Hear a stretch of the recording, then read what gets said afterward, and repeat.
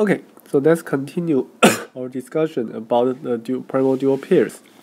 Suppose there are some constraints that are not less than or equal to. So suppose here we have a greater than or equal to constraint and an equality constraint. We want to still find an upper bound of z star.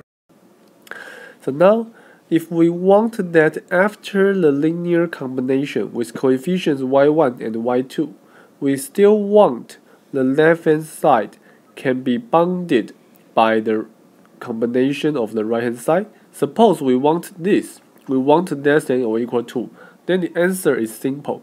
For y1, it must be non-positive, so that we may reverse the direction of this greater than or equal to inequality. For y2, it can be of any sign, because this equality will never violate this less than or equal to requirement. Okay, so now the primal-dual pair are here. For this greater than or equal to constraint, y1 must be less than or equal to. For this equality constraint, y2 must be unrestricted in sign. Okay, and this gives us some more observations or actually rules. For primal less than or equal to constraints, the dual variable must be non-negative.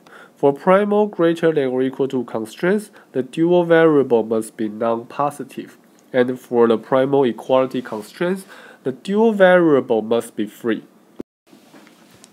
So in general, if we have a primal program like this, okay, we have all kinds of constraints and all kinds of variables, then the dual variable will again can be formulated according to the primal problem.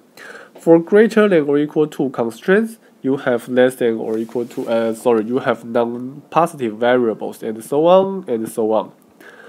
For non-negative variables, you have greater than or equal to constraints and so on and so on.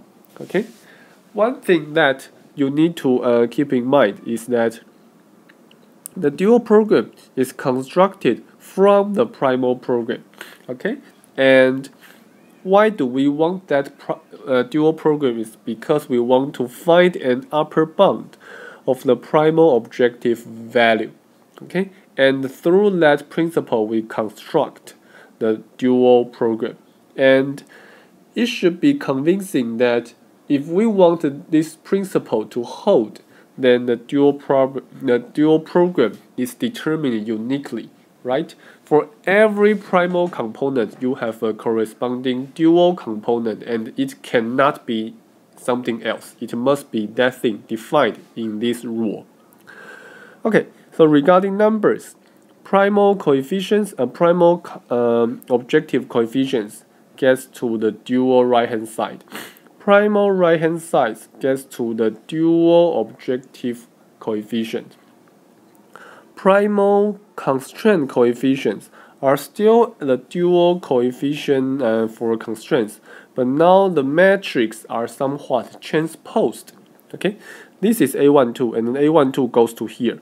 This is A23 and A23 goes to here, and that's not very surprising. Every dual constraint is doing a comparison for one primal variable, and that's why the dual constraint consists of A11, A21, and A31. Okay, keep in mind the coefficient matrix must be transposed. So we also need to use matrix to represent primal dual pairs, because that will allow us to do derivations for our dual theorems. In general, suppose the primal program is in this standard form, okay, equality constraints with non-negative variables. We know, according to our rule, dual LP must be in this way. First, equality constraints requires that those dual variables to be free, and then greater than non-negative variables requires that in the dual problem, all these constraints are greater than or equal to. Okay, you may want to verify this rule by yourself. So for every primal program, we have this dual linear program, and we want to express them in matrices. So this is a primal program. For dual program, we typically write in this way. Y is the decision variable, and by convention, we like to write it as Y transpose B instead of B transpose Y, and we would write Y transpose A greater than or equal to C transpose. The reason for transposing the decision variable Y in the dual program is that we want to keep A unchanged, B unchanged, and the C unchanged. Okay, we want to make them somewhat consistent in the primal and the dual pairs. With this matrix representation, later we will use them to derive some theory to link primal and dual pairs. So now let's discuss how may we find a dual program for minimization problems. For minimization problems, the dual LP is used to maximize the lower bound. Okay. For minimization problem, we look for lower bound and we solve a linear program to maximize that lower bound. The rules for the directions of variables and constraints are needed to be reversed. Why? Because now we need lower bounds. Previously, when we need upper bounds, we need to maintain less than or equal to and less than or equal to all the ways. Now, to find lower bounds, we need to maintain greater than or equal to and greater than or equal to all the ways. Anyway, you may want to derive the rule by yourself. Here, I just want to list the result, and because the process can be completed by yourself. For a minimization primal, the dual must be a maximization problem. Okay, all the other rules somewhat are identical to the maximization situation. It's just that now for primal constraints, you get dual variables, and the sign are determined in the opposite way when you have maximization primal. For dual, for primal variables, you get dual constraints, and the rule is also reversed. Let's just do the comparison here. The primal objective value 3x1 plus 4x2 plus 8x3. Now we need it to be greater than or equal to the left-hand side after combination. Okay, so it's this one. We need this. And for this to be true, because x1 is non-negative, now we need 3 to be greater than or equal to y1 plus 2y2, which is exactly this one. Okay, and the other two similar. And now, from here to here, we just do some arrangements. And afterwards, from here to here, okay, we need x1 plus 2x2 plus 3x1 to be greater than or equal to 6. Okay, exactly this one. So we need to maintain this inequality. So your y1 must be non-negative. But for y2, we need 2x1 plus x2 plus 2x3 to be greater than or equal to 4. Okay, the reverse of this one. So that's why y2 must be non-negative. So now we can solve primal problems. We can solve we can handle maximization primal. We can handle minimization primal.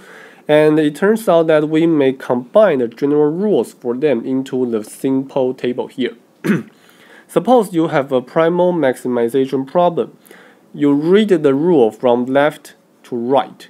So if you have a constraint that is less than or equal to your dual minimization problem, the variable should be non-negative. If the constraint is greater than or equal to, your minimization problem should have less than or equal to variables, or equality gives you free variables. If your primal problem is a minimization problem, on the other hand, then you read the rule from right to the left. Okay? For example, if your minimization problem has a free variable, then in the maximization problem, that constraint should be equality. So, with this rule, you will be able to construct any dual program from any primal program. Okay, it's just that you need to make sure that for maximization primal, do it from left to right. For dual primal and for dual problem that is a minimization problem, do it from right to the left. Here, I hope that I have it's convincing enough to show you the uniqueness and the symmetry of duality. Given any primal program, there is a unique dual program whose dual is also the primal. So let me say that in this way. The first part is that given any primal, the dual defined in this rule is unique. Okay, I hope that's convincing to you because that's somewhat intuitive. And then another thing may be less trivial is that the dual of the dual is the primal. Okay, I give you a program. If you get to the dual and then get the dual of the dual will be the primal. It's not very hard to show that as long as you give you some example and then do the try the rules by yourself, then you will see uniqueness and symmetry are both true. So here, I just list some examples. I have one example with a minimization primal, and you get maximization dual according to the rule. For another example, is from max to the min. Now you know this is if and only if statement, or this is a one-to-one mapping. Okay, primal goes to a dual, and then the dual of the dual is the primal. Okay, try to verify this by yourself. Try to get some more examples from primal, get to the dual, and then get back to the primal to make sure that you really know how to link primal and the dual programs. In the next video, we're going to discuss more about the properties between primal and dual pairs. Thank you.